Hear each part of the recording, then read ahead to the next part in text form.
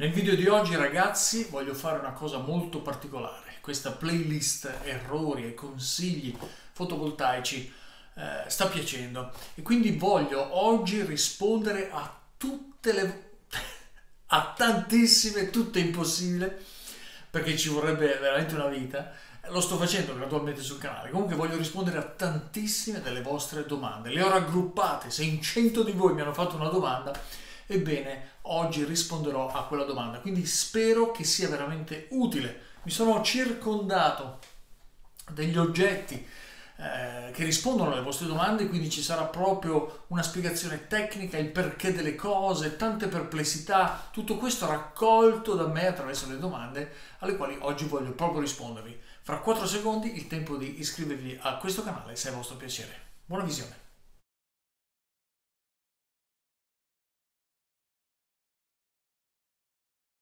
La prima domanda, ragazzi, non riguarda gli aspetti tecnici che oggi tratteremo, che saranno tantissimi, riguarda il canale, riguarda qualcosa che in tantissimi mi avete chiesto. Gianni, perché non apri un gruppo Facebook? Perché non apri un Patreon? Perché non apri un Telegram? Ebbene, ragazzi, spero di dirlo adesso perché l'avevo già detto in diversi video fa, forse un anno fa. Lo voglio ribadire, ragazzi, la mission di questo canale non è commerciale. Certo, ho la mia partita IVA, ho i miei guadagni, come voi sapete, dalle visualizzazioni e altro, ma io non voglio, e lo dico qua chiaro a tutti voi, installare, vendere, fare Patreon. Che significa Patreon? Che cos'è? È praticamente la possibilità che da YouTube di pagare, cioè voi pagate ed entrate in quella che è una sessione di video solo per voi che avete pagato, ma non ci penso neanche. Qui la mission è reale, ragazzi, voglio aiutare chiunque a produrre la propria corrente, punto. Ecco perché lavorerò solo su YouTube. Qui tutti i video dovranno essere chiari e come avete visto io arrivo fino alla lucidatura dei busbar, a farvi vedere come si montano le vitine, e questo è l'unico modo su questo canale, ovunque, per farvi imparare, fare un impianto dalla A alla Z. Avete visto la serie del 12 volt, 48 volt, il mega impianto? Ebbene, tantissimi amici del canale, alcuni li abbiamo anche intervistati, hanno realizzato l'impianto. Gianni, ho seguito lettera a lettera, compreso le vitine, e oggi sono off grid, oggi sono off grid parziale, oggi ho il mio impianto, oggi ho imparato. Questa è la mission, quindi io non apro nessuno di questi gruppi che ha una connotazione commerciale. Quelli che sono iscritti da tanto tempo hanno visto che un anno fa circa avevo aperto un gruppo Facebook. All'istante, in una settimana, c'erano migliaia di iscritti. Ma ragazzi, l'avete visto anche voi, quanti commenti negativi uno contro l'altro: io sono più capace, io sono meno capace. Ragazzi, io l'ho chiuso. Ho dovuto anche dire a tutti gli amici che mi dicevano: Gianni, ma non c'è più il gruppo Facebook. No, l'ho cancellato, perché qua con gli algoritmi di YouTube questo non passa, e quindi tutti andiamo verso l'unica meta, l'unica direzione. I nemici non siamo noi, il nemico è il caro bolletta, il caro vita, tutto ciò che sta succedendo. Noi come ci salviamo da questo? Con l'unità.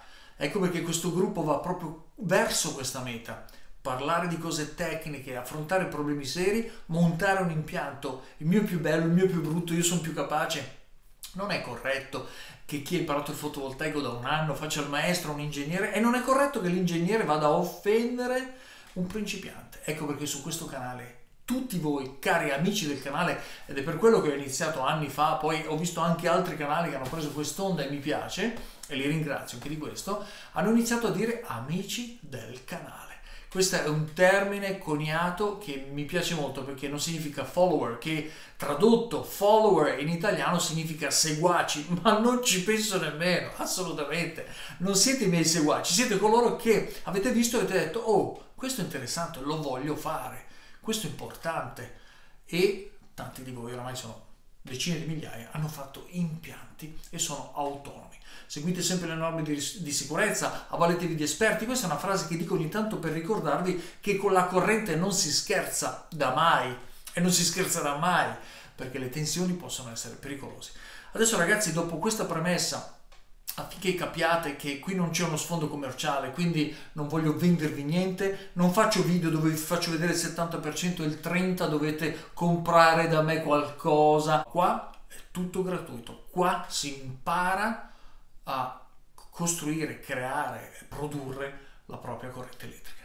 Buona visione, andiamo avanti perché gli aspetti tecnici adesso sono veramente tanti.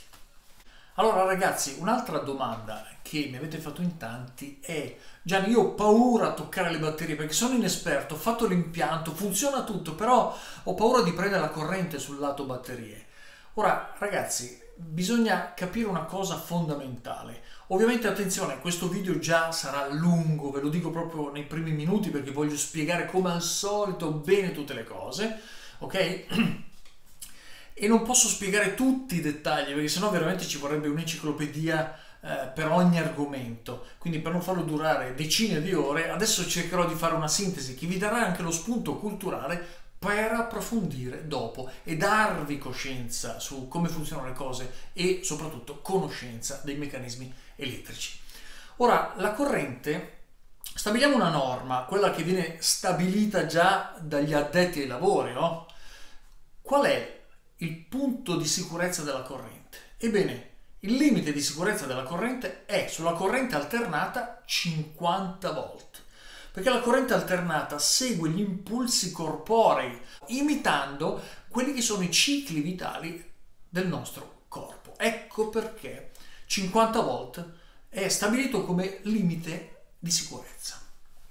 Per quanto riguarda la corrente continua, quella con la quale noi traffichiamo le nostre batterie, qual è il limite di sicurezza? È 120 volt.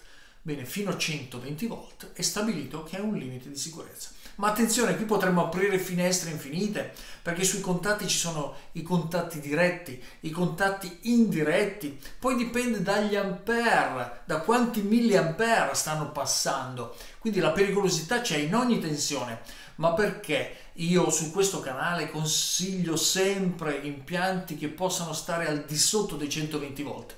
Perché questo è stabilito da una norma. E visto che stiamo facendo fai da te, dobbiamo avere anche coscienza e responsabilità e stare all'interno delle norme. Il fai da te ci dà tante possibilità, tante autorizzazioni, ma poi dobbiamo sempre guardare come applicare questo in tutti i nostri impianti. Ora, con questo cosa voglio dire? Che non uso la tensione oltre a 120 volt, io lo posso usare, è una scelta mia. Se ho, alcuni video fa l'ho spiegato bene, quando mi chiedono Gianni, io non ho possibilità di mettere i pannelli fotovoltaici a meno di 50 metri. Io non consiglio di andare con tensioni alte, non consiglio niente. Perché la norma dice che la sicurezza è fino a 120, quindi lo dovete decidere voi e vi assumete la responsabilità. No Gianni, però così non mi stai dicendo di farlo. Esatto, perché è pericoloso. Allora io consiglio avvicina i pannelli o fatti là il tuo locale tecnico, fatti una cabina in cemento ventilata dove riesci ad avvicinare tutta la pericolosità e poi da là dove c'è la trasformazione, quindi in 230 volt, la trasporti in un cavo corrugato sottoterra, deve essere a 70 cm sottoterra, ci vuole sopra la sabbia, sopra la banda di plastica con scritto corrente elettrica, eccetera, eccetera, eccetera. Quindi ragazzi è molto importante sapere che stiamo lavorando su questo canale sotto 120 volt. Io consiglio a tutti di mettere i pannelli in serie di 3, di 4, poi qualche amico mi ha detto sì però io con i pannelli arrivo a 140. Vabbè, stabilite voi qual è l'elasticità, ma tra 120 all'interno delle norme e 140 vi sembra la stessa cosa di consigliare o produrre o realizzare impianti da parte vostra legati alla 300 volt, 280, 360, 450? Non è la stessa cosa. Quando avete una stringa di 8 pannelli o 9 pannelli da 36 volt, 40 volt, voi avete lì 360 o 400 volt. E se questi pannelli sono i più comuni da 13 ampere, voi avete la 380 a 13 ampere, che sono un botto di kilowatt, ragazzi. In corrente continua siamo 3 volte fuori dalle norme, dalla 120 volt come stabilito dalle regole. Andatevele a vedere in internet le regole, non credete in me. Se siete 360 volt, 380, 400 è veramente pericolosissimo. Basta veramente sì, vabbè, ma io uso i guanti, va bene, ma chi ti ha detto di no, caro amico del canale? Attenzione però a questo, io quando rispondo alle domande devo essere serio, devo essere onesto, non devo inventarmi norme, non devo dire che è pericolosa anche la 3 volt, perché non è pericolosa la 3 volt. Ad esempio, se voi avete una batteria classica nostra, degli impianti nostri, no? Una 1P16S, quindi avete 15-16 kWh, bella carica, sta funzionando il tutto, toccate i poli, non succede niente, perché la tensione continua, è molto al di sotto dei 120, meno della metà. Ma se provate a toccarla con questo lato della mano e i peluzzetti vi fanno un leggero, provate a fare un leggero strofinio, ma sentite qualcosina, ho sentito uno sfreccichio, certo, è corrente, che non è mortale, ma non va fatto. Non bisogna andare a piedi nudi, cioè bisogna rispettare quelle norme minime non prendendo alla leggera quella che potrebbe essere la pericolosità. Detto questo, ragazzi, alcuni di voi mi hanno proprio chiesto, io ho paura a toccare, eccetera. Fai bene. Io rispondo, fai bene.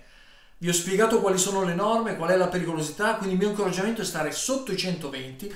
Volete uscire un po', decidetelo voi, ma io sono e sarò sempre contrario a impianti fai da te, fatti con stringhe fotovoltaiche da 300 volt, 400 volt, 250 volt. Perché?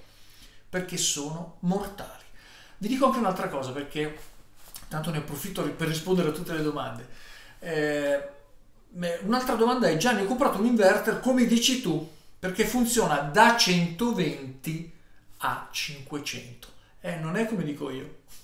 Come dico io, da 120 circa giù, ma voi lo sapete che il punto di partenza di un inverter è quello che viene stabilito dalle case produttrici come 120, cioè loro danno una tensione finché l'inverter fa ok, inizio a funzionare, ed è 120. Ma quando lo installate sul tetto, a motivo delle variazioni di luminosità, dei fotoni eccetera, questo 120 che è oscillante non vi funzionerà. Alcuni amici mi hanno detto: Gianni, ho preso l'ibrido, però ho voluto fare tensioni basse, come hai detto te, sono a 130, ma mi va sempre in blocco. Sì, perché quando, questo è importante ragazzi, segnatevelo, quando vedete su un inverter 120-500, il suo funzionamento ottimale, la sua ottimizzazione, la sua precisione, la sua stabilità soprattutto, è a più di 2/3 di quanto dichiarato. Quanto più vicino al limite, ma sotto, per non andare in saturazione. Quindi se ho 120-500, questo impianto fotovoltaico, cioè le stringhe sul tetto tra serie e parallelo, mi obbliga a fare stringhe da 420 volt. Ebbene, 400-420 è l'ideale, 380, 420 è l'ideale per questo range di azione di questo inverter ibrido con regolatore di carica incorporato. Non è 120, non è 130, non è 150, non è 180. Allora capite che stiamo acquistando un inverter che consciamente sappiamo essere pericoloso. Decidete voi, io non lo consiglio. Allora ragazzi, che cosa ho visto in internet? Lo presentai tempo fa. C'era un 12 volt, per coloro che hanno la 12 volt, c'è un 12 volt, 1 kW che funziona con un regolatore di carica incorporato, funziona con tensioni molto basse. E ho visto anche in internet, dopo, se volete me lo chiedete sul canale, vi mando il link ragazzi, se volete fare un ibrido perché avete delle necessità particolari, anche di semplicità, senza prendere toroidale, più e pevere eccetera, pigliate un solo oggetto e fate un impianto. Ebbene, ho trovato questo ibrido, ma già da tempo, già lo presentai qualche video fa, però se non guardate tutti i video, ovviamente, e non potete guardare tutti i video, perdete quelli che sono alcune novità. Allora, questo ibrido è un 48 volt 5 kW di potenza massima.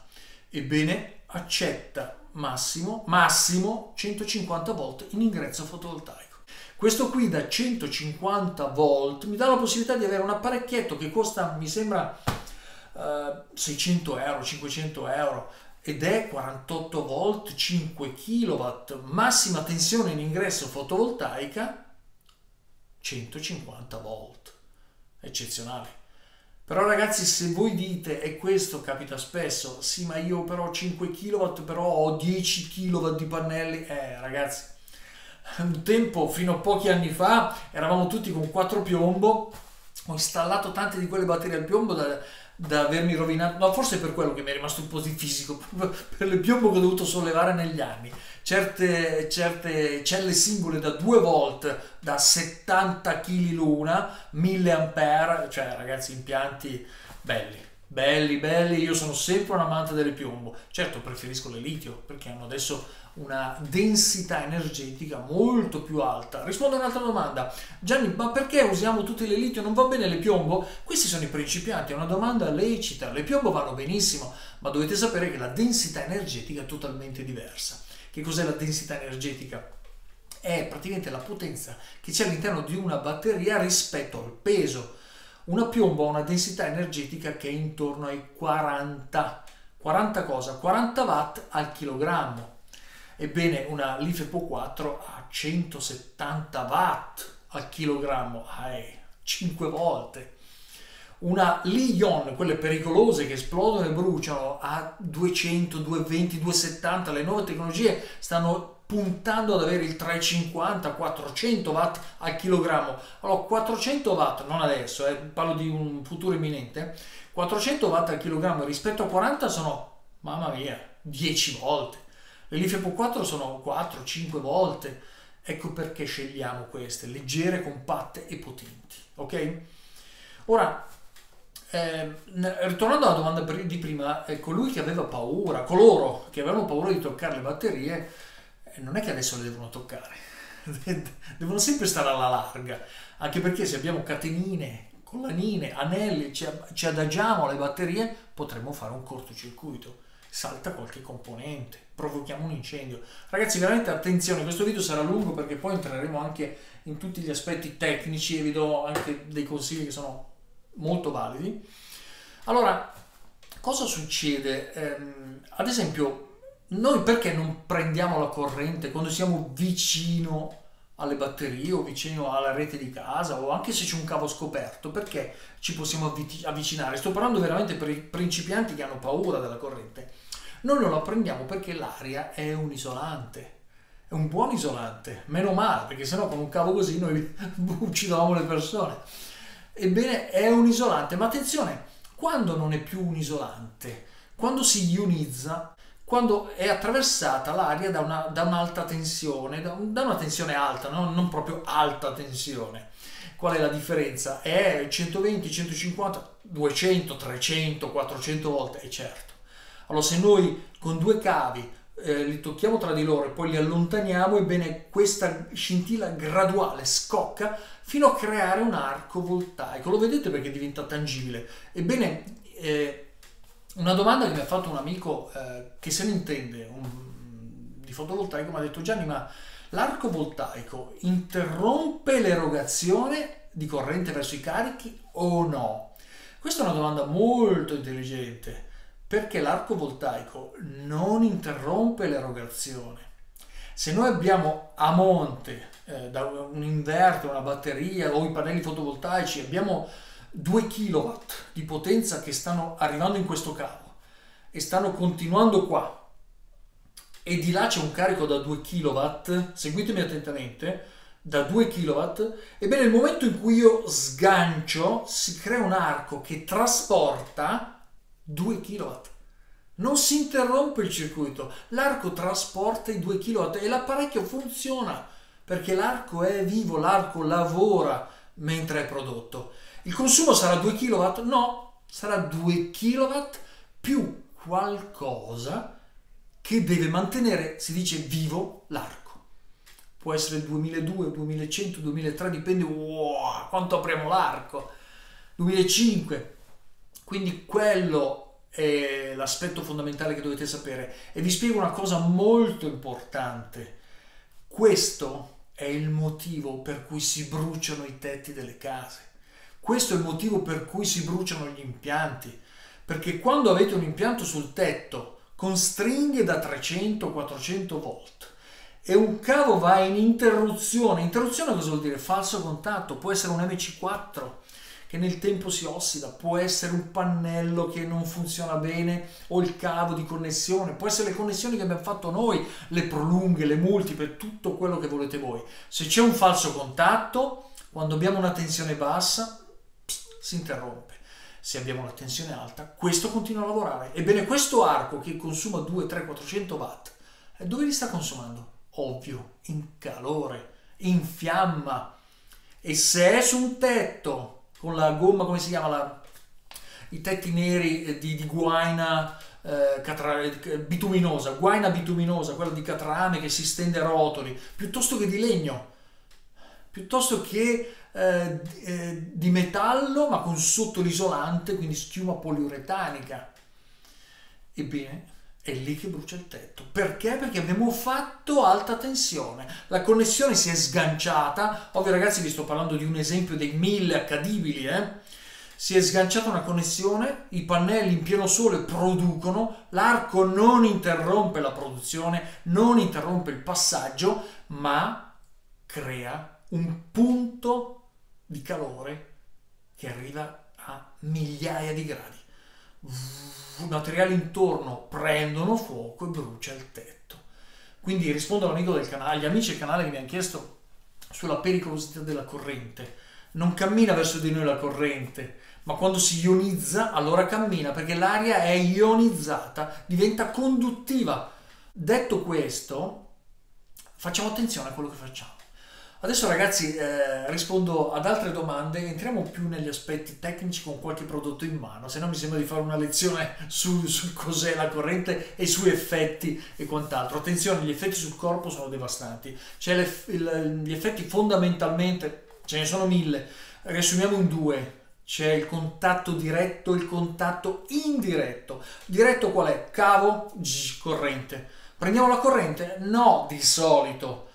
Perché? Perché abbiamo le scarpe di gomma, siamo sugli isolanti, eccetera. Ma se siamo a piedi nudi, sì, perché il corpo chiude il circuito sulla terra. Se prendiamo 2 cavi in mano di corrente, direi di sì. E quali sono i contatti indiretti? Sono quelli che non prendiamo direttamente con la fase, eccetera, ma lo prendiamo attraverso le masse. Cosa sono le masse? La scocca di una lavatrice, di un'asciugatrice, della lavastoviglie. Quelle sono le masse. E le masse possono essere fonte di contatto indiretto, ecco perché di solito, ma non sempre, le scocche vengono messe, diventano masse quando si crea anche la terra, cioè viene avvitata la terra sulla lavatrice. Se questa terra non funziona bene, ecco, apriamo un altro argomento. Una domanda di un amico del canale è stata, Gianni, ma la terra è fondamentale? Direi di sì. Dalla 230 monofase la terra è fondamentale. Perché? Perché serve a far scattare l'interruttore differenziale, cioè quello che c'è scritto T, ok? Quello quando noi andiamo in corto salta, ma non salta sempre, ragazzi, informatevi perché ci sono 100 casistiche. Quello salta e stacca la corrente, noi siamo salvi. Quindi verificate se la vostra terra è buona, se i cavi sono grossi, almeno 6 mm, ma 10, 16, 25, 35 mm quadri, dipende da che impianto avete, se avete messo i cancelli, cioè cosa c'è attaccato a casa vostra. Tutto questo io dovrei fare 1000 video, ve l'ho già detto. Però mi piace spiegarvelo in sintesi, perché attraverso questa sintesi voi andate ad ampliare gli argomenti e acquisite la vera conoscenza della materia. Ora, l'indiretto quindi è questo. Avete mai provato su elettrodomestici vecchi con dispersioni? Appoggiate ancora una volta la mano al contrario, fate questo test a casa vostra. Se avete lavatrice che appoggiando la mano sul piano al contrario sentite la corrente, c'è qualcosa che non va, c'è una dispersione pericolosissima, perché così non ve ne accorgete. Questa zona callosa delle mani non conduce come questa zona esile, molto più sottile, con i peluzzi che fanno da captatori. Capite? Quindi verificate l'impianto di terra. Questa è una cosa molto molto utile per la sicurezza, soprattutto di tutti noi. Un altro aspetto importante perché è una domanda che ricorre spessissimo, adesso bene o male attraverso alcuni video l'ho chiarita. Gianni, ok, la monofase fa saltare l'interruttore differenziale, ma la bifase dell'inverter funziona con gli interruttori differenziali? No. No, ma io ho visto no. Mi ha detto uno che no. C'è un interruttore differenziale che mi hanno... No. Adesso non voglio fare troppo il comico perché l'argomento è serio. Non funzionano i differenziali con la bifase. C'è il differenziale che funziona con la corrente continua, ma non con la bifase. Ma io se schiaccio la T di test del differenziale funziona. Quello non è un test che ti sta dicendo se ti salva o se salta. Quel test serve a verificare se l'apparecchio funziona. Ok? Il magnetotermico non salta, perché lui salta solo se superiamo l'amperaggio di potenza che riesce a reggere il magnetotermico. Ecco perché il magnetotermico serve agli elettrodomestici. Se io attacco un magnetotermico da 16 A, che significa più di 3 kW, e attacco un elettrodomestico da 2,5, lui lo regge. Ok? Da 3 kW lui lo regge. Ma nel momento in cui l'elettrodomestico va in corto, ebbene, per evitare di bruciare i cavi, il magnetotermico è il primo che scalda, pam, e salta. Ecco perché quando mi avete chiesto, Gianni, ma io posso mettere un qualsiasi magnetotermico? No, deve essere tarato sul consumo massimo, compreso un po' di percentuale superiore, rispetto alle apparecchiature che dobbiamo attaccare su quella linea. Questo è importante. Quindi, allora Gianni, io non lo metto il differenziale magnetotermico sull'inverter? No, va messo lo stesso, perché non sai cosa succede, perché a fronte di quello che può essere una scossa importante, eccetera, potrebbe anche funzionare. Quindi lo mettiamo comunque. Ma cosa succede se prendo la scossa con un inverter? Ragazzi, gli inverter ci sono dagli anni 60 e sono bifase da sempre. Se io tocco una 115 volt, non è mortale, dicono i costruttori, dicono quelli che sono i progettisti, eccetera. I bluetti, tutto questo è tutto bifase o bifasico, pronunciatelo come volete. Ma allora tu, Gianni, consigli un bifase o monofase? Io non consiglio niente, dovete decidere voi. Io su questo canale farò sempre cultura. Questo è un canale culturale. Allora, che cosa, a fronte di molte richieste vostre, ho creato questo impianto, l'avete visto sul mega impianto, lo vedete, non mi ricordo se è il numero 10, 11, insomma, con i teleruttori. Il teleruttore cosa fa? E qui rispondo a un'altra domanda. Il teleruttore praticamente in uno dei teleruttori entra la rete, nell'altro entra l'inverter. Entrambi vanno alla casa ma in maniera singola. Qual è il vantaggio? Intanto non attacchiamo la rete all'inverter, quindi abbiamo un problema in meno, perché tutto ciò che passa dall'inverter quando deve scambiare ha delle problematiche che potrebbero bruciare i MOSFET, ok? Secondo, dato che quando il teleruttore fa passare la rete ha già la sua terra, quindi viaggia comodo, quando va a inverter, nel momento non a monte, perché sennò dovrei connettere la terra insieme a una delle bifasi dell'inverter e ho la terra con la bifase, se ho una terra che fallisce e quindi il cavo si stacca dal picchetto di terra e la rete mi va sulla terra, quello non è più terra, quello è diventato un cavo conduttivo che mi porta alla rete nell'inverter, nella bifase connessa a monte. Ecco perché decisi di attaccare la terra a valle, cioè quando l'inverter è sganciato, i due contatti, le due bifasi sono sganciate, la terra è sotto, connessa a tutte le terre, perché la terra non va mai sezionata, deve essere sempre solo una. Ma quando l'inverter, quando il teleruttore sceglie inverter, lì a valle mi connette alla terra, ma mi è sganciato totalmente a monte, fase neutro della rete. Non ci sarà mai possibilità di connetterlo. Ecco perché ho scelto questi teleruttori buoni, di marca, validi. Perché non ho scelto teleruttori cinesi? Perché ce n'è tantissimi. Perché sono buoni anche quelli, ma quando parlo di salvezza, di cose importanti così, voglio teleruttori. Io ho scelto la BB, ci sono Siemens, ci sono tutti quelli che volete voi. Ok? In questo modo con i teleruttori avrò sempre la terra solo quando va l'inverter connessa a una delle bifasi e avrò il neutro. Ma è obbligatorio farlo questo? No. È una scelta che ho fatto perché me l'avete chiesto in 1000 e ho detto vabbè, facciamo questo progetto. Vi dico una cosa, l'avete già sentita in altri video, non sono il primo ad arrivare su YouTube e non mi piace arrivare per primo perché non mi piace portare le novità se non sono testate.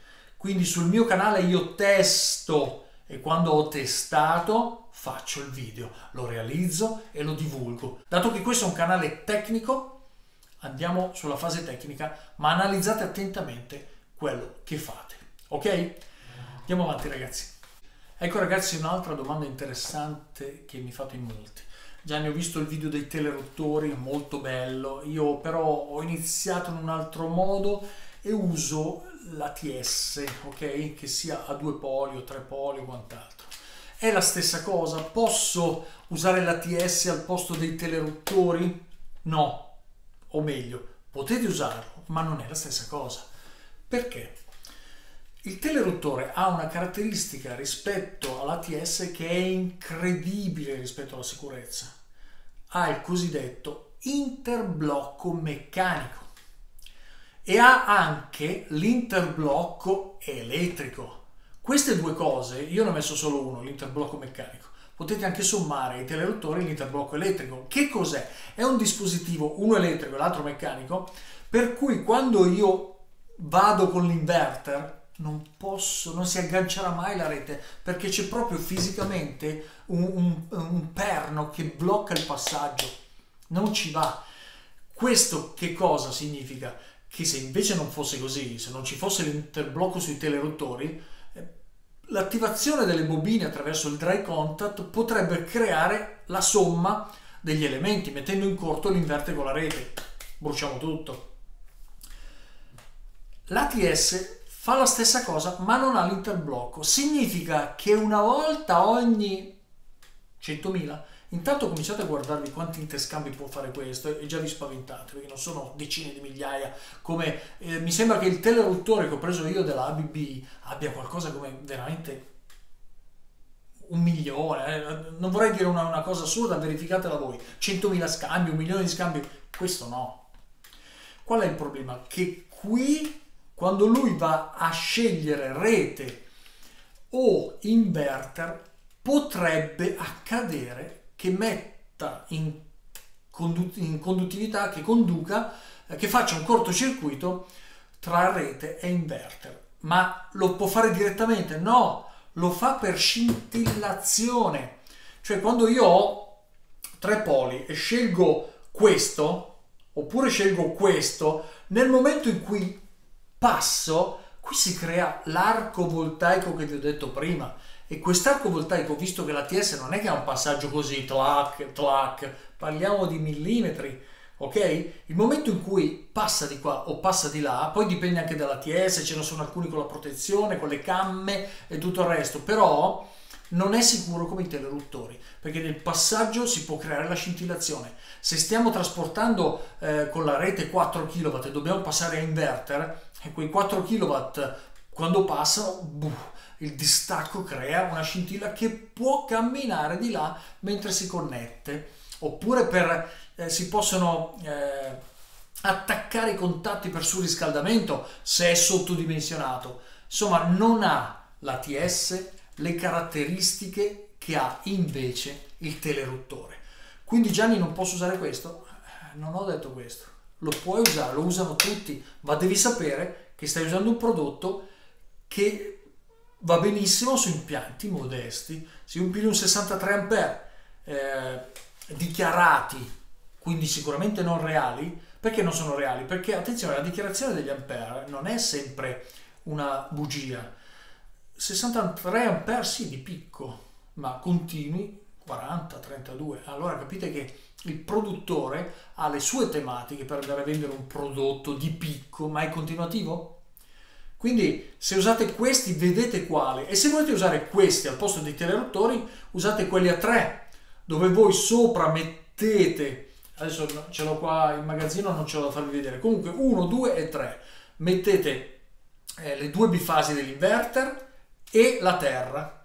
A quel punto sotto vedete che qua c'è la rete, mettete fase neutro e lasciate libero l'altro della terra ovviamente, e invece sotto dove c'è la casa voi attaccate la fase, il neutro, e la terra con il neutro. Ok? A questo punto, quando andate a rete, è staccata la terra sopra, ok? E quindi il passaggio della rete arriva su fase neutro sotto, ma questo ponticello non è attaccato a niente, è un ponticello giallo-verde, ma non è connesso alla terra. Mentre quando andate a inverter, passano tutte e tre, cioè la bifase e la terra, passando tutte e tre, la terra su questo polo ha il ponticello che si connette a una delle bifasi passate, quindi diventando neutro. Ok? Attenzione, valutate bene come lo state facendo, cosa state facendo, perché si bruciano le cose, quindi vedete un po' come farlo. Questa è un'idea che vi ho dato di fattibilità, ma non è uguale ai teleruttori, ok? Perché non ha l'interblocco meccanico e non ha l'interblocco elettrico. Andiamo avanti, ragazzi. Un'altra domanda frequente è: Gianni, i busbar vanno tutti bene? Sono tutti uguali? No. Allora, io mi sono portato qua dei busbar. Mi ricordate che all'inizio la MANYI vendeva come tutti questi busbar qua, sono di alluminio, ok? Sono grossi, ma non arrivano a toccare tutta la superficie della batteria. Perché? Perché la superficie della batteria è più piccola, quindi il punto di contatto è sempre quegli 11, mi sembra 12 mm del polo della batteria, ok? Ve lo faccio vedere, no, pesa troppo. Insomma, se l'attacchiamo qua non ha un contatto totale. Ora, l'alluminio trasporta la metà del rame circa, quindi è un contatto che conduce la metà della potenza. Ipotizzando un impianto normale, perché parlo di impianto normale? Perché oramai, ragazzi, con gli impianti fotovoltaici che abbiamo, l'energia gratuita, non paghiamo più le bollette. Prima dicevamo alle mogli spegni la luce, adesso siamo diventati più energivori noi maschi di coloro che hanno i capelli col fono a casa. E oggi abbiamo veramente incrementato i nostri consumi, però bisogna fare attenzione perché non possiamo trasformare le nostre case in centrali nucleari. Comunque, questo è alluminio. L'alluminio trasporta meno del rame. Questo è rame ed erano i busbar che la MANYI scelse in sostituzione a questi. Praticamente successivamente anche loro in Cina si adeguano, e soprattutto la MANYI è molto modesta, perché quando io gli do dei consigli sono attenti. Hanno gli ingegneri là che dicono: ah Gianni, grazie, allora facciamo così. E quindi passarono dall'alluminio al rame, ok? Ebbene, voi sapete che io ho sempre detto nei miei video che il rame che chiunque vende per evitare l'ossidazione è rivestito. Di che cosa è rivestito? Di stagno. Questo è un busbar di quelli acquistati, no? Vedete, bello, porta la sua corrente ed è meglio di quello di alluminio. Io dissi: però ragazzi, questo è ancora insufficiente, allora costruiamoceli i busbar. E consigliai questo, quindi si compravano le barre di rame. Questo perché è così lungo? Perché questo è un 2p16s, cioè mette in connessione due celle, positivo qua col negativo che continua di qua. L'avete visto nel video. Ebbene, lì abbiamo fatto attraverso la corrente con la galvanica, abbiamo stagnato il rame in modo che non si possa ossidare, ma la conduzione avviene sempre non con lo stagno, ma deve avvenire col rame. Ecco perché vi dissi, e lo dico ancora, usate sempre il rame. E qui potete vedere benissimo che io misi degli adesivi qua per evitare di galvanizzare. Comunque rame a contatto con i poli è quello che consiglio sempre. Quindi i busbar non sono tutti uguali. La MANYI che cosa ha fatto adesso? Ha trovato un busbar e io non ne ero a conoscenza, quindi la ringrazio. E sono questi, ragazzi, li avete visti nelle nuove batterie, sono di serie con le batterie della MANYI, ragazzi. Busbar di rame molto particolare. Adesso vi faccio vedere le caratteristiche che già ho spiegato in un altro video. Questi sono flessibili, vedete? Si flettono. Ora, perché sono flessibili, ragazzi? Perché questi non sono fatti con un'unica barra di rame, ma sono fatte con tantissime lamelline che poi qua sono brasate per dare rigidità, ok? A questo punto noi abbiamo un contatto la cui superficie fatta di tante lamelle è molto superiore a un pezzo di rame unico.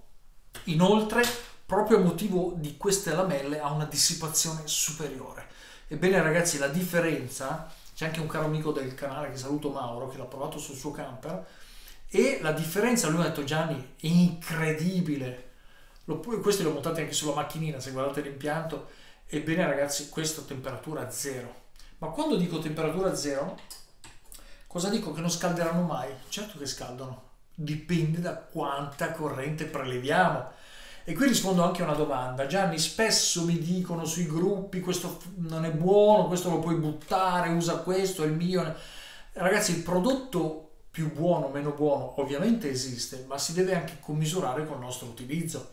Se io ho questo busbar che abbiamo appena identificato essere migliore di questo in alluminio, ok?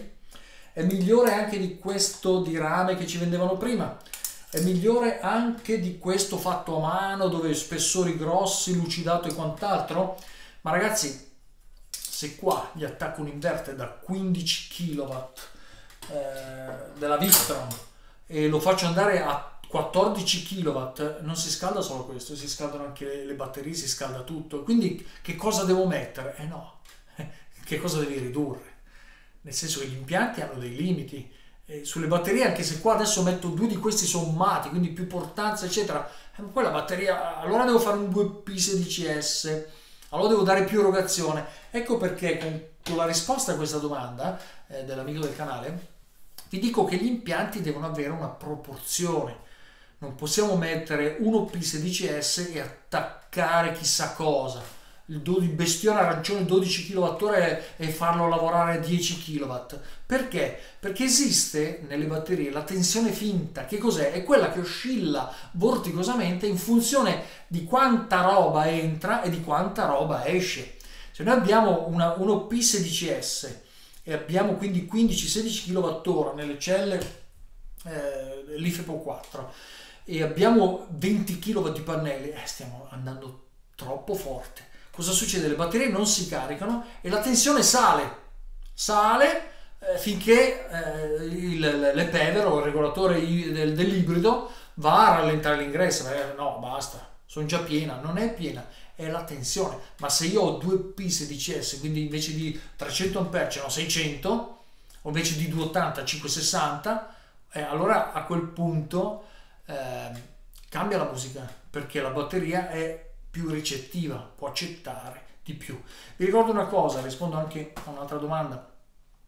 Posso mettere tanti pannelli su una batteria 1P16S? Dipende, l'ho già detto in alcuni video, ma dato che questo è un video dove risponderò a domande, non ho problemi a rispondere a domande che avete già fatto, sia sotto i video dei vari video del canale, che anche su Messenger, ma su Messenger non rispondo a questi messaggi, rispondo solo a quelli che riguardano invenzioni vostre, che valuto e poi ogni tanto vi intervisto, piuttosto che i webinar privati o collettivi. Detto questo, rispondo a questa domanda: quanti pannelli posso mettere su una batteria? Ora, la longevità di una batteria dipende da quanto la usiamo, quindi non è solo quanti pannelli metto, ma anche quanto assorbo. Ok, questa proporzione deve esserci. C'è chi dice: io non voglio dare longevità perché comunque ho visto, mi hai detto, io ho sondato, ho visto i produttori, durano almeno 10, 15, 20 anni, quindi io voglio solo usarle. Bene, se le voglio usare andiamo ai parametri massimi. Di solito queste celle è buono consumarle, se vogliamo usarle al massimo, a 0,507C, mai a 1C, insomma fisso, attenzione, surriscaldano. 0,507C significa che io la sto caricando tanto. 0,507 di cosa? Della capacità della batteria. Ok? Quindi una 15 kWh di batterie posso caricarle anche, ma prepotentemente, anche con 10 kW di pannelli, 9 kW di pannelli. Se invece dico no, troppa roba, voglio dare longevità, allora a quel punto la carico a 0,3C e quindi la carico con 5-6 kW di pannelli. Gianni, io consumo veramente pochissimo, sono sempre cariche, la mattina mi sveglio ancora con il 90%, allora carichiamola a 0,1, 0,2, mettiamoli 1,2 kg di pannelli e siamo a posto. Questa è la proporzione che dovete utilizzare. Attenzione, quando avete tanti pannelli, io consiglio di alzare leggermente la tensione di bulk, quindi potete portarla invece, diciamo, io ho un comportamento standard, adesso ve lo riassumo anche, lo vedrete in sovraimpressione.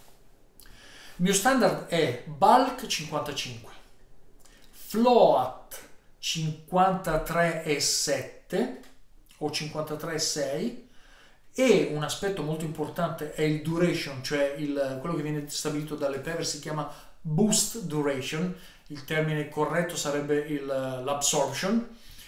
Ebbene, il tempo praticamente in cui quando arriva a bulk deve restare a bulk, per fare una sintesi, questo io lo lascio in maniera standard a 30 minuti. Cosa vuol dire questo? Significa che se io stabilisco bulk 55 e lascio 30 minuti e ho 20 kW di pannelli su una batteria piccola, non la caricherò mai, perché arriva subito in bulk e dopo mezz'ora passa a flottaggio, quindi mi rimane 53,6. Allora cosa faccio? Posso fare 55,1, 55,2, ma attenzione, perché già a questa tensione le celle cominciano a sbilanciare, no? Allora equalizzatori attivi, c'è chi usa il JK sulle parti finali, va bene, ok? E a quel punto attenzione al tempo, il duration. Perché? Perché se io do il duration mezz'ora, ok, in mezz'ora devo aver fatto tutto, ma se gli do un'ora e non c'è poi così tanto sole e quindi entra più lentamente, quindi non è salita fintamente la tensione ma c'è salita veramente, allora a quel punto comincia l'absorption per un'ora e cominciano le celle veramente a sballare, perché oltre 55 volt di una batteria da 48 volt, 16 celle, oltre 55 le celle cominciano, se si riempiono bene, se c'è l'absorption, cominciano a sballare. Allora ecco che dovete fare dei test, delle prove. Allora tanti pannelli, meglio fare la tensione un po' più alta, così ci arriva dopo, e poco absorption, cioè il tempo di bulk più corto. Viceversa, se ho pochi pannelli, faccio la tensione più bassa e sto più vicino anche col float. Tant'è vero che se io voglio utilizzare le mie batterie al 100%, che cosa ho fatto? Ho messo bulk 55, float 54 e il duration 30 minuti, un'ora, con 3, 4, 5 kW di pannelli. Questo è l'ideale. Ok? Fate delle prove e vedete i 3 parametri fondamentali. Poi nelle PEVER, come negli altri regolatori di carica, ci sono veramente tanti parametri. Alcuni li ho descritti nei video precedenti, anche nelle configurazioni. Quelli fondamentali per i quali dovete fare i test sono fondamentalmente 3: il bulk, il float, ma anche l'absorption, cioè quanto tempo devo stare al bulk. Andiamo avanti. Ebbene ragazzi, un'altra domanda: è meglio l'SSR o la bobina di minima? Voi sapete che dai pannelli arriva la corrente al regolatore di carica. Intanto, se parliamo di ibrido non va bene niente, perché sia la bobina di minima che l'SSR a fronte di sgancio della batteria rimangono alimentati, quindi non sganciano nulla, dai pannelli fotovoltaici che entrano nel regolatore di carica dell'ibrido e alimentano anche questi due apparecchietti, perché la linea discendente dall'inverter è alimentata dai pannelli. Poi l'inverter si accorge che non è così, sgancia, ma può essere troppo tardi. E una delle cause di bruciatura delle schede di regolazione di carica all'interno degli ibridi è proprio lo sgancio della batteria, quindi lo sgancio del BMS piuttosto che dell'Elerix. Ma l'Elerix è diverso, perché l'Elerix invece opera in un altro modo, l'avete già visto nel video. Ora, se usate il BMS, quindi mettere l'uno o l'altro sugli inverter ibridi può non funzionare. Perché do delle chance? Perché a volte ci sono alcuni inverter che sentono che c'è un'anomalia, ma non sempre, non tutti, quindi veramente non mi sento di consigliare le bobine di minima piuttosto che le SSR per quanto riguarda gli ibridi. Ora, invece sul toroidale funzionano? Sì, entrambe. Come funzionano? Ebbene, se si sgancia la batteria si perde l'alimentazione, perché l'alimentazione arriva dalle PEVER, quindi entra in un dispositivo diverso che è il regolatore di carica, non entra nella batteria attraverso l'inverter, quindi in connessione unica. Entrando dalle PEVER, ebbene, se sganciamo la batteria si perde l'alimentazione e si sgancia l'SSR oppure si sgancia la bobina di minima. Ma attenzione, questo non avviene se abbiamo connesso la rete al toroidale o all'ibrido, perché il prelievo, il passaggio istantaneo sulla rete crea l'alimentazione nel circuito. Quindi sono dispositivi questi che sono incerti sia per il toroidale che per l'ibrido. A volte cosa succede? Che anche l'e-PAVER genera un'alimentazione verso la linea, ma non sentendo la batteria come deve sentirla lui, di solito pam, sgancia e va in protezione. Ora, su questo aspetto riguardante l'e-PAVER, io voglio dirvi una cosa, ragazzi, perché circolano un sacco di informazioni e spesso anche i produttori non sono chiari. Gianni, se sgancio la batteria e ci sono i pannelli in produzione, l'e-PAVER si brucia? Sì. Sei sicuro? Sì. Ma la casa madre mi ha detto no, leggi bene, perché ti ha detto no, l'importante è che non siano attaccati dei carichi. Allora no. Se io ho il fotovoltaico che sta funzionando, passa dall'e-PAVER, vai in batteria e stacco la batteria, e lì non passa niente perché non c'è assorbimento. Difatti la e-PAVER dice basta che non siano attaccati i carichi induttivi, e certo, perché sono carichi pesanti, lui l'e-PAVER dovrebbe soddisfare la richiesta al posto della batteria e quindi si brucia. Ma si brucia sempre perché noi abbiamo sempre attaccato l'inverter alla batteria che sta assorbendo qualcosa, 1000 watt, 500 watt, 2000 watt. Ecco perché dico a chi mi ha detto Gianni, io ho provato, ho staccato la batteria per sbaglio, non mi si è bruciato niente. Ti è andata bene, avevi poco carico in uscita, ma sono cose che non si fanno. Se chiedete alla Victron, loro stessi dicono che i loro dispositivi non vanno mai staccati dalla batteria. Io ho i contatti con carissimi amici che saluto della Victron eccetera e gli ho chiesto ma si brucia? Allora i regolatori di carica Victron per tensione si bruciano subito, cioè non bisogna mai andare oltre la tensione massima tollerata da loro. Per amperaggio hanno qualche tolleranza, ma certo se ho tanti pannelli attaccati e si stacca la batteria si brucia anche il Victron, si brucia l'Easun o Isan come alcuni pronunciano, cioè si bruciano tutti i regolatori di carica perché l'e-PAVER, se voi guardate, io ce le ho, le schede degli e-PAVER, i primi che vendevano, c'era scritto, beh, i primi parliamo di pochi anni fa, non è che c'era scritto non connettere alla batteria neanche il fusibile, lasciare una connessione diretta, perché il fusibile è già dentro l'e-PAVER. Se pigliate il 6415, 6420 a un 60 A, il 10420 a 100 A, dentro c'è proprio il fusibile che in caso di corto protegge, ma non protegge dal fotovoltaico, quello serve a proteggere la linea dal corto.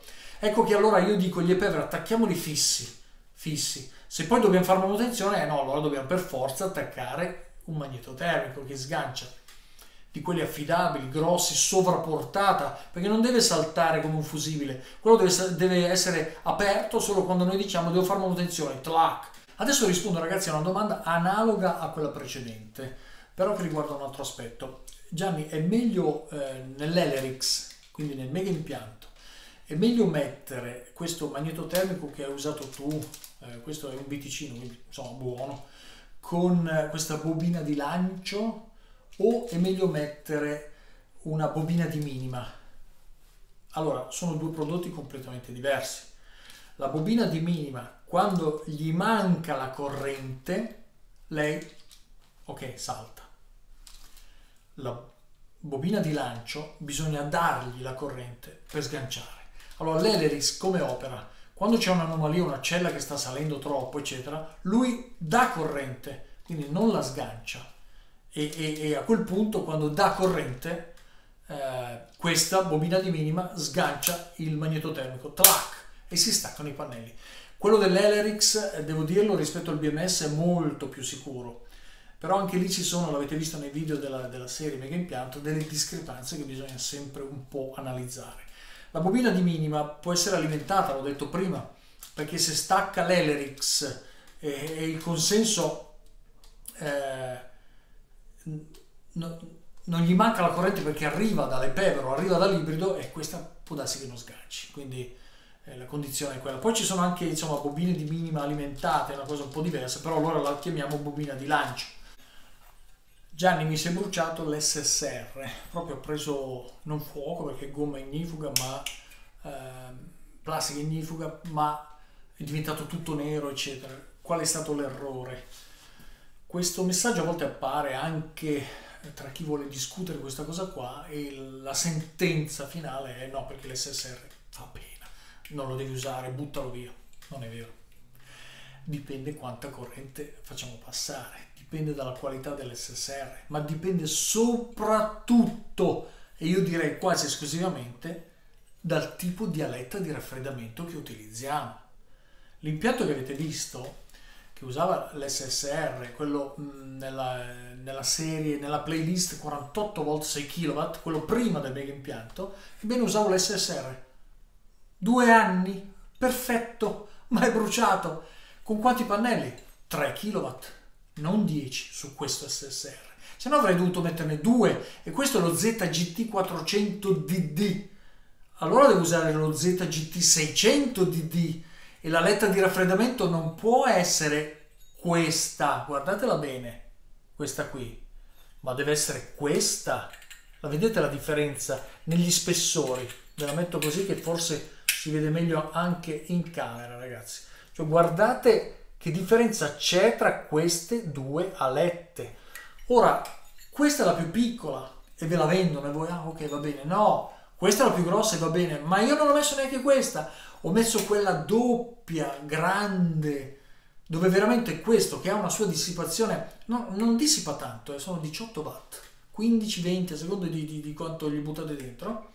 Questi 18 watt si accumulano. E se si accumulano qua dentro, bruciano i fotoresistori, sono tutti i meccanismi che controllano perché surriscaldano. Mentre se questo calore viene ceduto alla letta, non alla lettina, ma alla lettone, anzi alla lettaccia, a questo punto, come confermano gli amici del canale, da anni funziona tutto benissimo. Poi questo non è, ok, SSR forever e basta. Questo è l'impianto fatto con l'SSR, potete utilizzare tutti i meccanismi che volete, che vi inventate. Ed è proprio questo il bello di questo canale, dare input per poi creare dei paralleli, creare delle migliorie, creare cose che finiscono poi tutte sul canale, e l'avete visto anche attraverso le grandi invenzioni, io le chiamo così, perdonatemi il termine, che hanno fatto i vari amici del canale, tra Luigi, Salvatore, Lorenzo e quant'altro, e tutti gli altri che arriveranno, e non vi anticipo nulla. Ok ragazzi? Un'altra domanda ragazzi, e io Gianni, allora sì, ho capito che le celle vanno compresse, ho fatto il pacco batterie e le comprimo, ma è meglio utilizzare il legno o l'alluminio? Ok? Bene ragazzi, io vi dico è la stessa cosa anche se non è vero. Perché? Perché tutto dipende da quanto caricate le celle. Ora, il potere di dilatazione di una cella carica è alto. È alto. Se volete caricarle a 55.2, che è tanto, allora vi consiglio l'alluminio ragazzi. Queste sono 2 lastre di alluminio per una batteria da 4 celle, una 12 volt, ok? Mettete così e stringete giusto. Quando loro cercano di dilatare, l'alluminio resiste di più del legno. Ma se caricate a 54 o a 54,4 o a 55, può andare bene anche il legno, costa meno, fate un impianto che comunque va bene. Ma il legno brucia, sì, ok, quindi fatelo d'alluminio. Comunque brucia anche l'ABS, brucia la plastica, bruciano i contatti, brucia tutto. Ecco perché bisogna fare impianti che non debbano bruciare.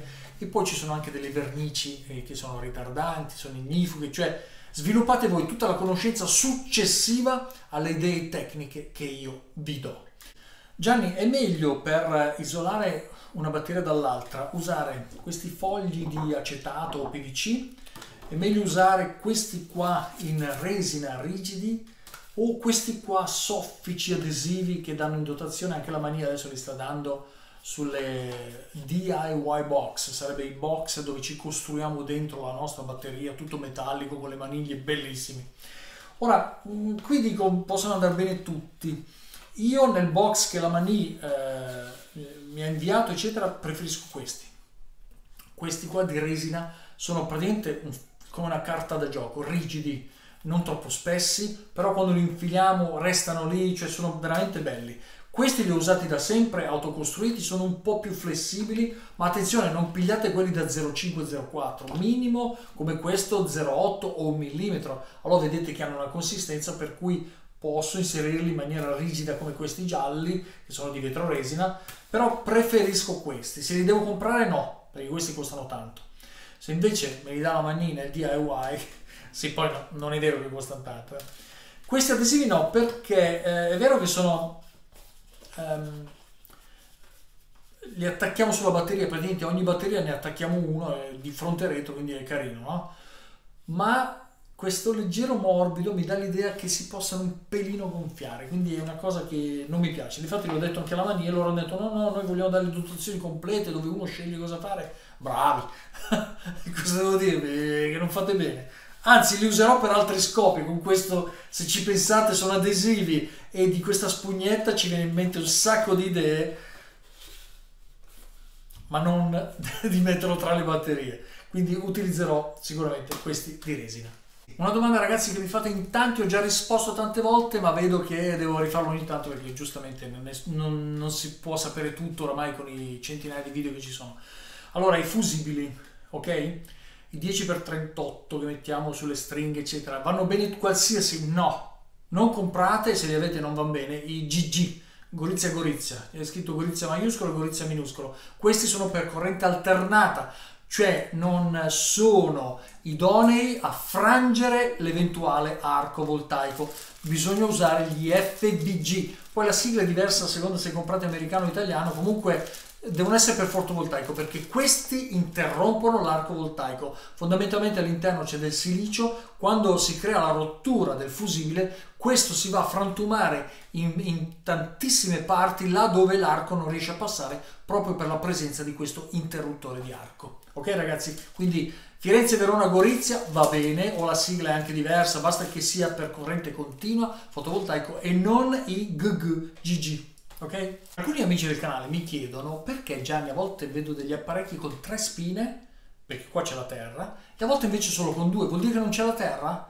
Non c'è la terra, perché questi apparecchi con 2 spine significa che hanno un doppio isolamento, cioè tu non stai toccando nulla che sia una massa, una scocca, per la quale se c'è una dispersione tu prendi un contatto indiretto, ma sono protetti in quanto tutta la corrente circola all'interno di una cosiddetta doppia protezione.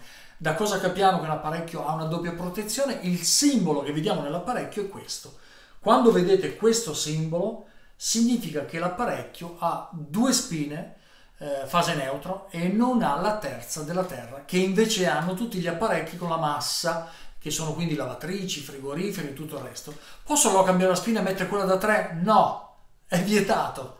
Perché nasce così, nasce da 2 e da doppia protezione, se no illudiamo che lì ci sia una terra che invece non c'è. E dove l'attacchiamo la massa?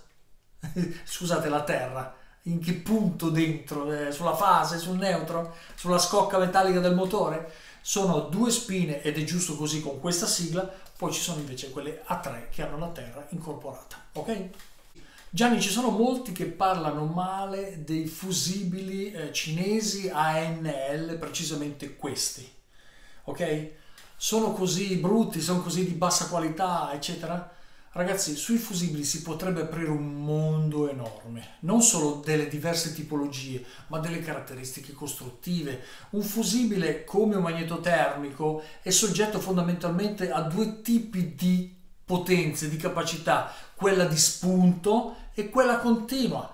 Quando noi facciamo con questo fusibile, come ho fatto vedere io nella 48 volt 6 kW o nel mega impianto che uso questo e utilizzo l'inverter da 6 kW come 1 kW, 500 watt, 2, 3 in continua, 3,5, poi scendo, ogni tanto vado a fare un 4 kW e poi scendo, va bene, va bene. Ma quando si bruciano questi? Quando abbiamo un impianto che praticamente lo spingiamo sempre a manetta.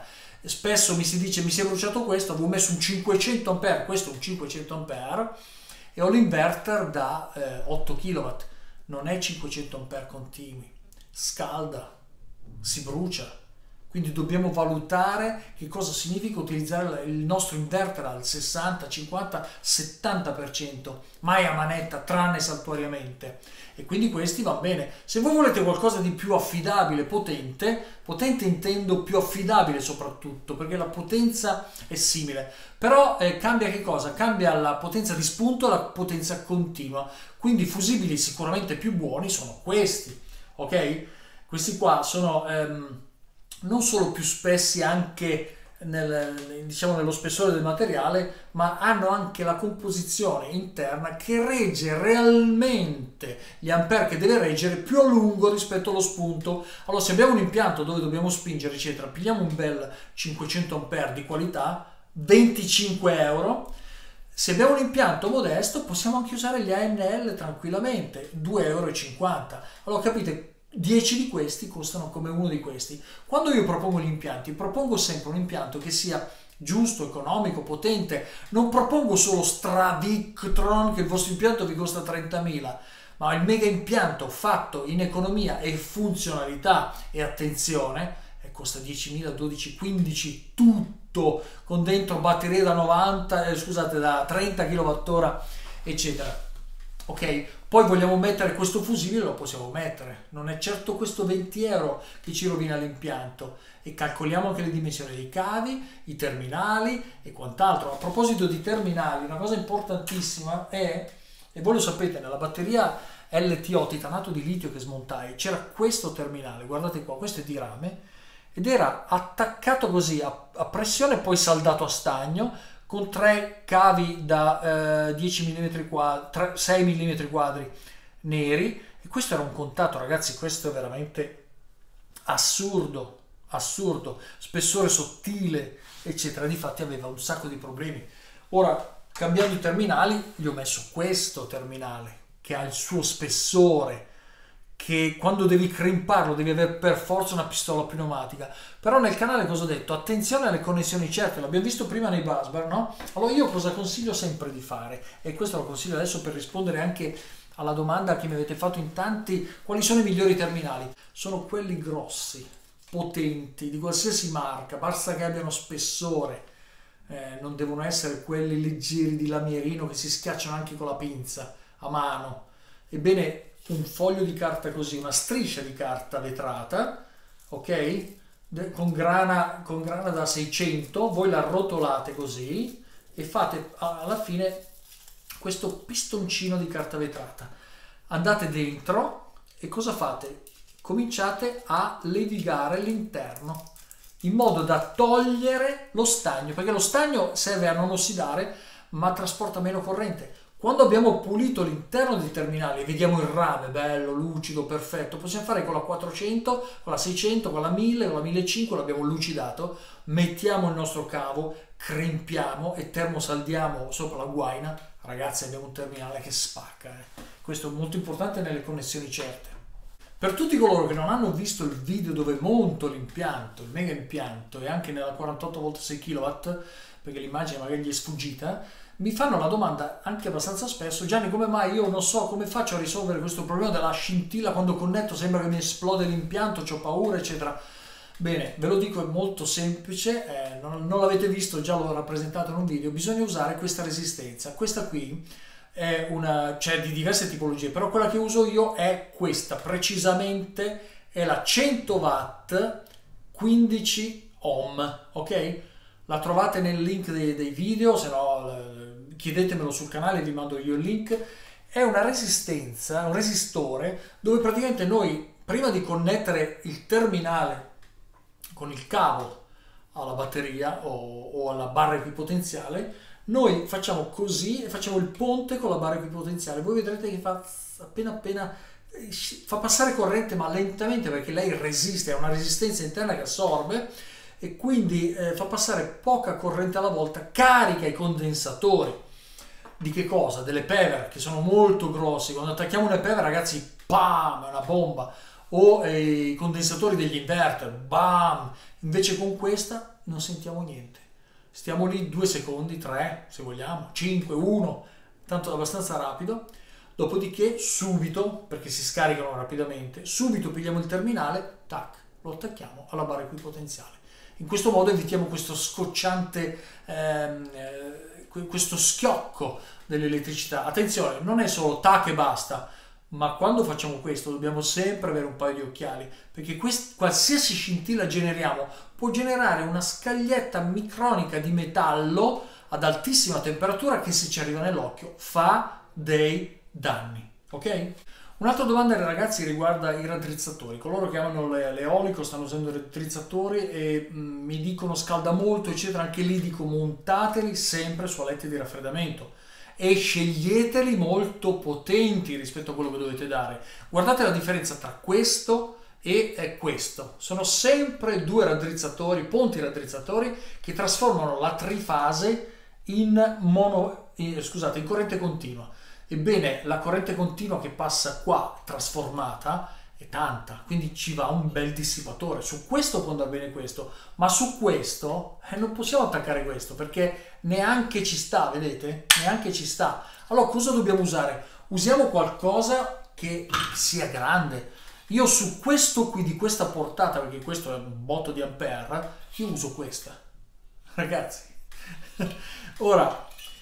mai posizionare così tutte le alette anche degli SSR eccetera, sempre così, perché c'è la salita termica che deve strofinare, l'aria strofina mentre la calda va in su e si porta via il calore, ok? E come lo metto questo? Lo metto qua? No, perché la salita termica è lì. Lo metto qui, meglio se lo metto qua, capite? Non troppo sotto, ma qua, in questa posizione dove lui dissipa sull'intera facciata ma tende a salire e portare via. Se noi tocchiamo qua è freddo e qua è bollente, capite? Quindi la proporzione tra le alette e ciò che deve dissipare l'aletta è molto molto importante. Meglio sovradimensionare sia gli SSR, vi ripeto, acquistate per coloro che hanno, c'è sotto c'è il link nel canale, per coloro che hanno gli SSR con l'impianto 48 volt 6 kW, se vedete che scalda troppo, cambiate la letta, vedrete che va bene, oppure progettatevi una letta con la ventolina piccola che raffredda. Questo è fantastico. Se no pigliate invece dello ZGT 400 DD, pigliate lo ZGT 600 DD, molto più grosso, con una bella alettona.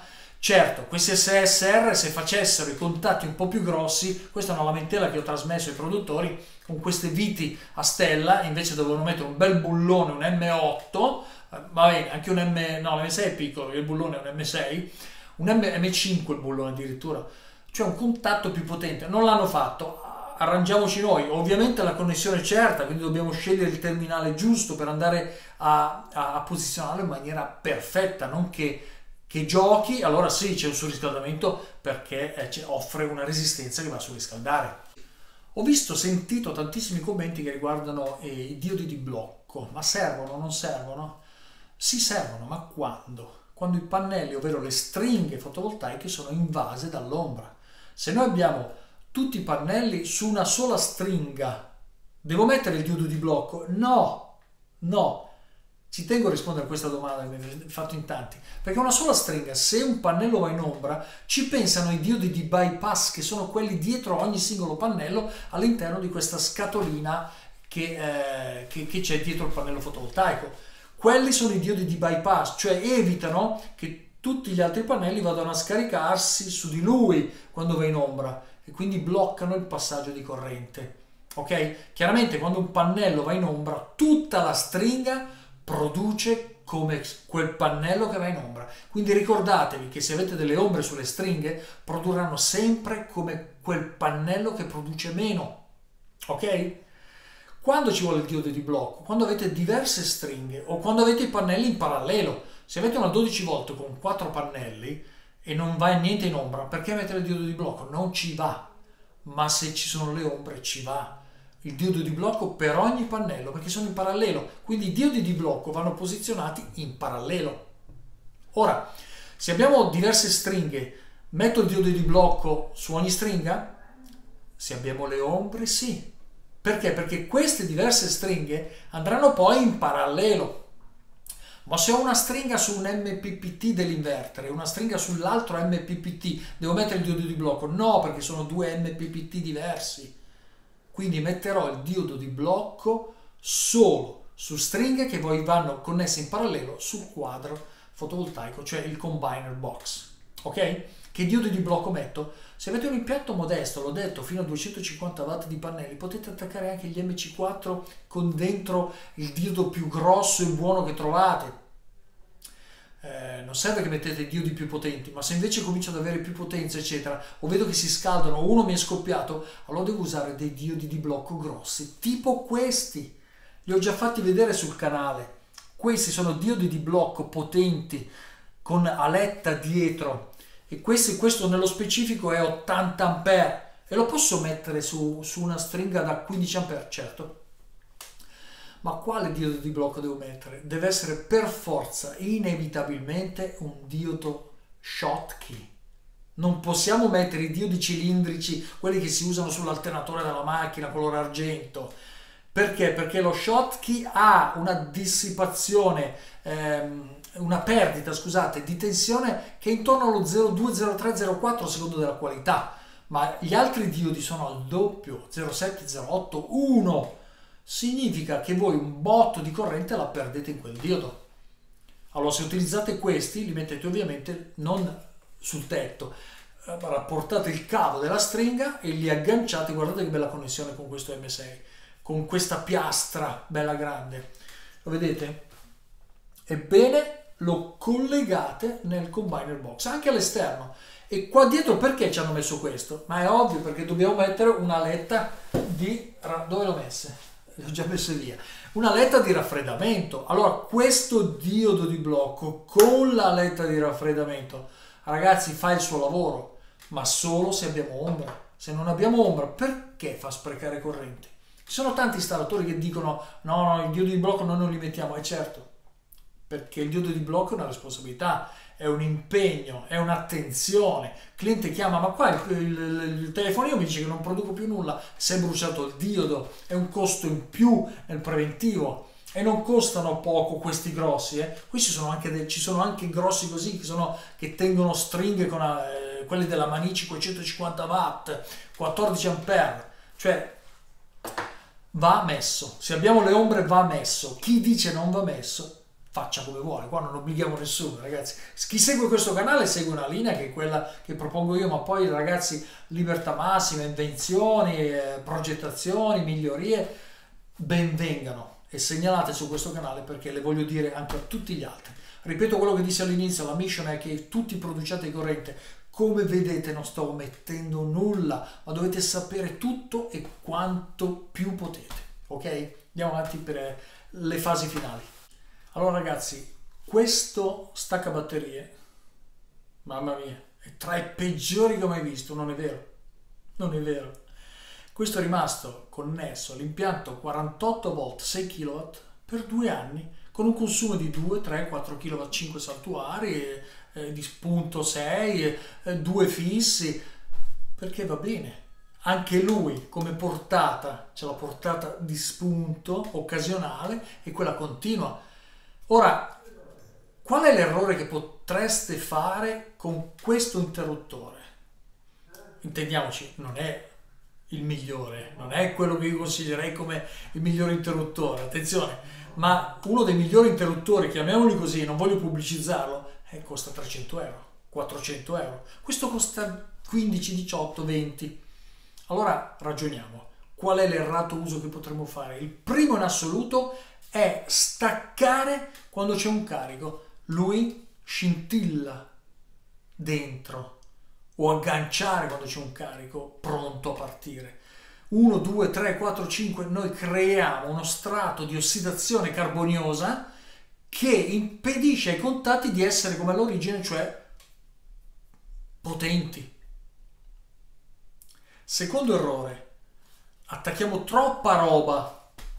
No, tanto c'è scritto 500 ampere di spunto, ma magari porta 50, 70, 100, non lo so, bisogna vedere, ok? Perché i produttori spesso non lo dicono. Certo, compriamo un Siemens o quelli nautici che devi fare tlock, bello, bello. Ho visto uno staccabatterie da 1200 euro, ragazzi, lo vorrei portare sul canale, ma la mia paura è che comprerete tutti quello perché è fantastico. Stacca la batteria, tlank.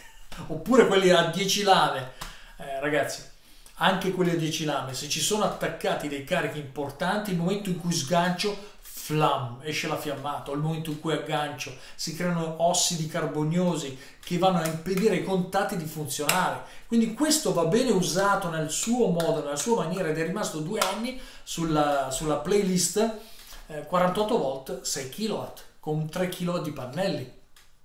Capite? Molto importante l'utilizzo. Secondo errore, dicevo, è il surriscaldamento.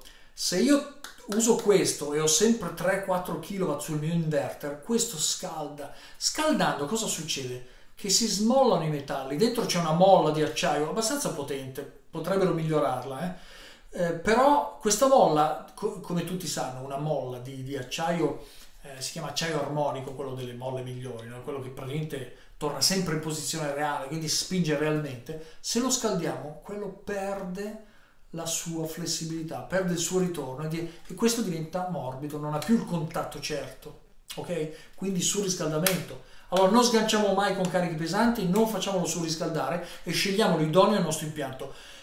Amici del canale hanno usato anche questo per un impianto 12 volt 500 watt, perché questo è superfluo, ma questo non lo usiamo per la 48 volt 6 kW, ok? Quindi ogni cosa si combina con quello che stiamo progettando. Questo si usa di solito sulle macchine, è abbastanza usato perché comunque a me queste due tipologie a priori non piacciono, devo essere onesto. Non piacciono perché sono veramente molto discostanti da una realtà di ampere, mentre questo non è di qualità ma funziona. Ovviamente a breve, video permettendo, voglio presentarvi quelli con la leva, quindi il magnetotermico di un certo livello che va benissimo, pesa 1 chilo, però anche lì li ho aperti prima di presentarli, sono l'ultimo ad arrivare sul canale, ragazzi.